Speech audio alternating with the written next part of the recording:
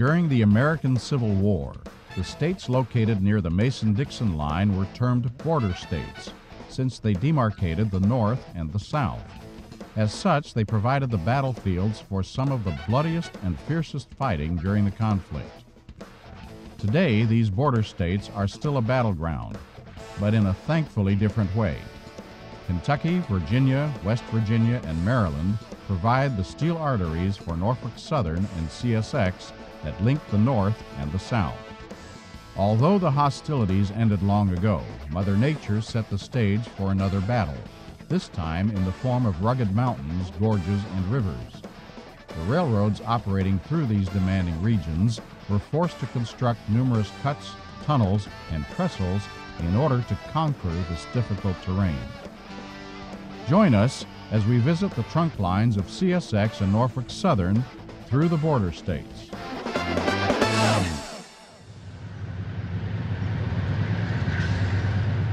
We begin our visit on the CSX former Louisville and Nashville. A northbound autorack train heads through Lebanon Junction, Kentucky, which is about 30 miles south of Louisville. A historical marker describes Civil War activity near Lebanon Junction.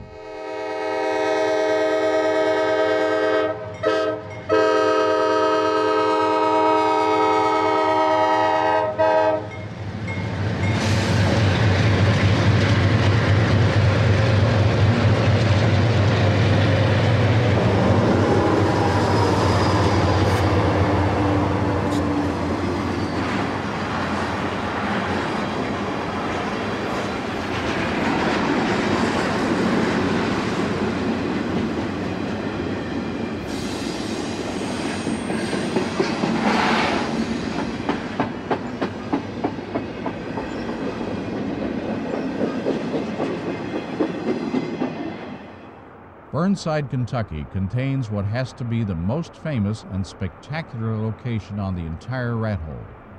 The imposing trestle over the Cumberland River has always been a signature landmark along the Rathole.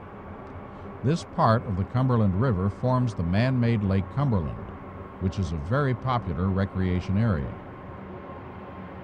A northbound slowly crosses the bridge and approaches the town of Somerset.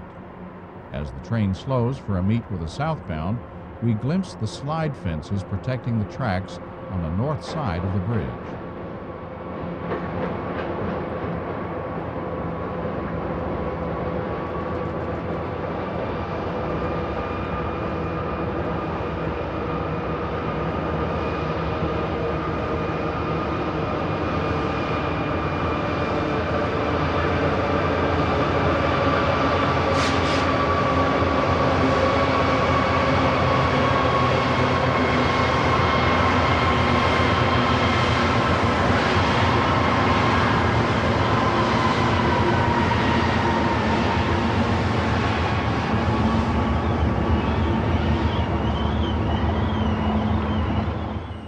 Southbound finally emerges.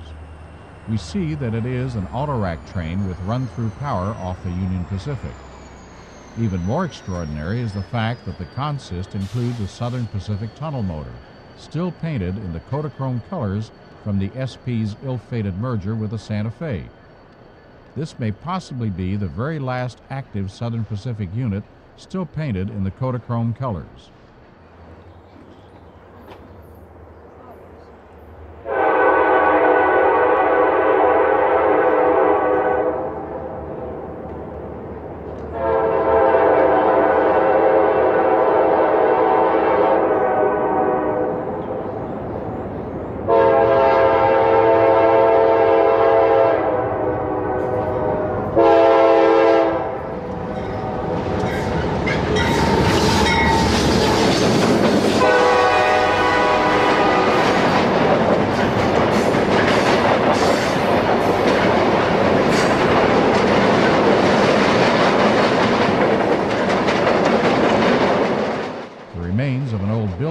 Carved into the mountain can be seen.